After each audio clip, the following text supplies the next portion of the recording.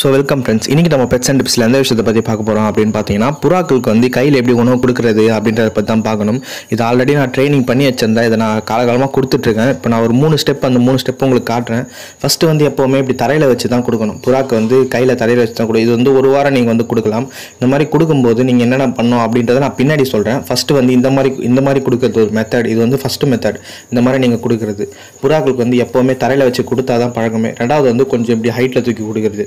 மூணாவது விஷயம் என்ன அப்படின்னு பார்த்தீங்கன்னா, இன்னும் கொஞ்சம் ஹைட்டில் தூக்கி கொடுக்குறது. இப்போ நான் கொடுக்குறேன் பார்த்தீங்களா, இந்த மாதிரி நீங்கள் இன்னும் கொஞ்சம் ஹைட்டில் தூக்கி கொடுக்கலாம். இது கொடுக்கும்போது என்னென்ன பண்ணோம் அப்படின்றத நான் லாஸ்ட்டில் சொல்கிறேன் அப்படின்ட்டு சொல்லியிருந்தேன். ஃபஸ்ட் இந்த வீடியோவில் வந்து முழுசாக பாருங்கள். நான் அதை என்னென்ன சொல்கிறேன் அப்படின்றத கரெக்டாக பாருங்கள்.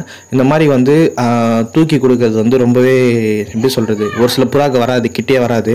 அது வந்து நீங்கள் ஒரு வாரம் 2 வாரம் ஃபஸ்ட்டு ஒரு வாரம் தரையில் கொடுக்கணும், 2வது வாரம் கொஞ்சம் மேலே கொடுக்கணும், 3வது வாரம் இன்னும் கொஞ்சம் மேலே கொடுக்கணும், 4வது வாரம் இன்னும் கொஞ்சம் மேலே கொடுக்கணும். அந்த மாதிரி கொஞ்சம் கொஞ்சமாக நீங்கள் இம்ப்ரூவ்மெண்ட் பண்ணிட்டு வந்தால் புறாங்க வந்து கடைசியில் உங்கள் தோல் மேலே ஏறி உட்கார அளவுக்கு நீங்கள் ட்ரைனிங் கொடுக்கலாம். இப்போது இன்னொரு விஷயம் நான் காட்டுறேன். இப்போ வந்து இப்படி கையில் சாப்பிட்றது இது ஒன்று. இன்னொரு மெத்தட் வந்து புறாங்க வந்து உங்கள் கையில் பறந்து வந்து உட்காந்து சாப்பிட்ற மெத்தட் வந்து இந்த வீடியோவில் எனக்கு காட்டுவேன். அந்த வீடியோ பாருங்கள். அது வந்து உங்களுக்கு பார்த்தாலே தெரியும் அப்படின்னு நினைக்கிறேன். ஸோ புறா இப்போ சாப்பிட்டுட்டு இருக்கு. இந்த டாபிக் விட்டுருங்க. இப்போ நான் சொன்னல, இப்போ சாப்பிடும்போது என்னென்ன விஷயம் பண்ணக்கூடாது அப்படின்றத வந்து உங்களுக்கு டீட்டெயிலாக சொல்லிடுறேன். இப்போ புறா இந்த மாதிரி சாப்பிடும்போது நம்ம என்ன பண்ணக்கூடாதுன்னா, புறா வந்து பயமுறுத்தக்கூடாது. இது வந்து ஸ்டார்டிங் ஸ்டேஜில். இப்போ புறா வந்து உங்கள் கையில் பழக ஆரம்பிச்சிருச்சு அப்படின்னு பார்த்தீங்கன்னா, அது வந்து பயப்படாது. ஸோ ஈஸியாக இருக்கும் அதுக்கு. இப்போ நான் என்ன பண்ணாலும் அந்த புறா பயப்படாது. திருப்பி என் கையில் உட்காந்து தான் சாப்பிட்றதுக்கு ட்ரை பண்ணும். ஏன்னா அதுக்கு தெரியும் பயம் இல்லை, இவங்க தான் நமக்கு ரெகுலராக ஃபுட் கொடுக்குறாங்க அப்படின்றது. அதே மாதிரி ஃபுட் யார் கொடுக்க போகிறீங்க அப்படின்றதும் முதல் கொஸ்டின். இது மேலே தூக்கிடுங்க பாருங்கள். இப்போ பார்த்துட்டே இருந்தீங்கன்னா ஏதாவது ஒரு புறா வந்து என் கையில் உட்காந்து சாப்பிட ஆரம்பிக்கும். வீடியோ பாருங்கள், இதோ உட்காந்து சாப்பிடுது பார்த்தீங்களா. ஸோ இந்த மாதிரி தான் நம்ம கையை தூக்கினாலே புறாங்க வந்து பறந்து நம்ம கையில் உட்காந்து சாப்பிட ஆரம்பிக்கும். இந்த மாதிரி ட்ரைனிங் பண்ணுறதுக்கு நிறைய பேருக்கு ஆசையாக இருக்கும், ஏன்னா அந்த மாதிரி பண்ணணும் அப்படின்றது. ஸோ இந்த வீடியோவில் பார்த்தீங்கனாலே தெரியும். நான் இதெல்லாம் ஆல்ரெடி நான் பண்ணியிருந்தேன். சும்மா உங்களுக்கு காட்டணுன்றதுக்காக திருப்பி நான் வீடியோ எடுத்து பண்ணியிருந்தேன். ஸோ இந்த வீடியோ பாருங்கள். அண்ட் வந்து சொல்லிட்டு இருந்தால ஒரு விஷயம் நம்ம என்னென்ன பண்ணக்கூடாது அப்படின்றது. எப்போவுமே நம்ம கையை கீழே வச்சிருக்கும் போது நம்ம அசைக்கக்கூடாது. புறாக்கு நம்ம அசைச்சு பயமுறுத்தணும்னா அந்த புறா வந்து நம்ம கையில் உட்காந்து சாப்பிடாது. இது வந்து புதுசாக பண்ணுறவங்க அசைச்சா புறா கிட்டே வராது. இந்த புறா கிட்டே வரத்துக்கு ரொம்ப நேரம் ஆகும். அதே மாதிரி இப்படி சாப்பிட்டுட்டு இருக்கும்போது புறா பிடிக்கணும் அப்படின்னு நினைக்கிறது வந்து ஒரு பெரிய முட்டாள்தனம். அந்த மாதிரி நம்ம பிடிச்சிட்டோம் அப்படின்னு புறாக்கு தெரிஞ்சதுன்னா அதுக்கப்புறம் அது பயந்து போயிட்டு திருப்பி உங்கள் கையில் வரத்துக்கு 1 மாதம் கூட ஆகலாம். அந்த அளவுக்கு அது ரொம்ப பயப்பட ஆரம்பிக்கும். அதே மாதிரி ஃபுட்டு மெயின்டைன் பண்ணுறதுக்கு யார் போகிறீங்களோ அவங்க தான் கடைசி வரைக்கும் போடணும். அப்போ தான் புறாக்கு தெரியும், இவர் வந்தாலே நமக்கு ஃபுட்டு போட வராங்க அப்படின்னு.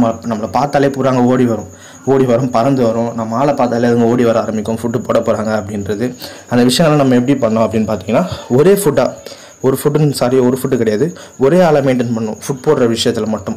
ஏன்னா ஃபுட்டு வந்து மாற்றி போட்டிங்கன்னா அது யார் வந்தாலும் ஓடி வர மாதிரி ஒரு மைண்ட் செட்டை வந்துடும். அதனால் வந்து வீட்டில் நீங்கள் இருக்கீங்க, நீங்கள் புறா வளர்க்குறீங்க அப்படின்னா உங்கள் ஃப்ரெண்ட்ஸ் யாரையும் அலோவ் பண்ணாதீங்க, உங்கள் பேரண்ட்ஸ் யாரையும் அலோவ் பண்ணாதீங்க. நீங்கள் ஒரு ஆள் உட்காந்து ஃபுட்டு மெயின்டைன் பண்ணுங்கள். ஃபுட்டு மெயின்டைன் பண்ணிங்கன்னா கரெக்டாக அது வந்து உங்கள் கையில் உட்காந்து சாப்பிட ஆரம்பிக்கும்.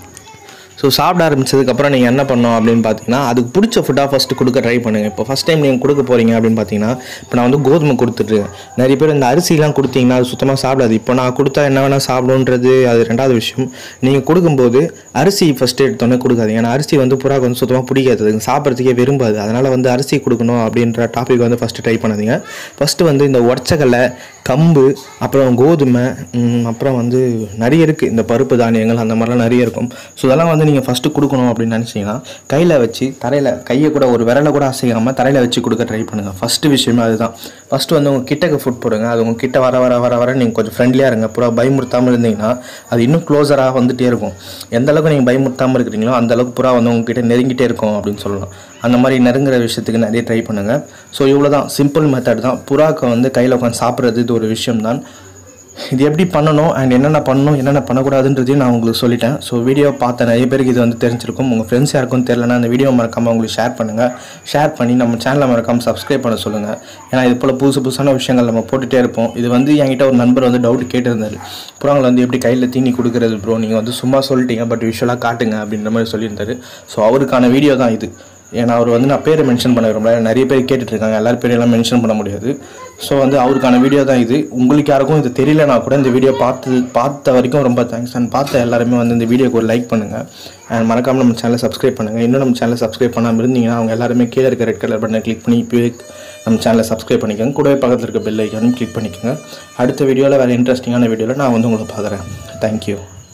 அடுத்த வீடியோ போகிறதுக்கு முன்னாடி நீங்கள் இன்னும் நம்ம பெட்ஸ் அண்ட் டிப்ஸ் தமிழ் சேனலை சப்ஸ்கிரைப் பண்ணலன்னா இப்போவே கீழே இருக்க ரெட் கலர் பட்டனை கிளிக் பண்ணி சப்ஸ்கிரைப் பண்ணிக்கோங்க. கூடவே பக்கத்தில் இருக்க பெல் ஐக்கானையும் கிளிக் பண்ணிக்கோங்க.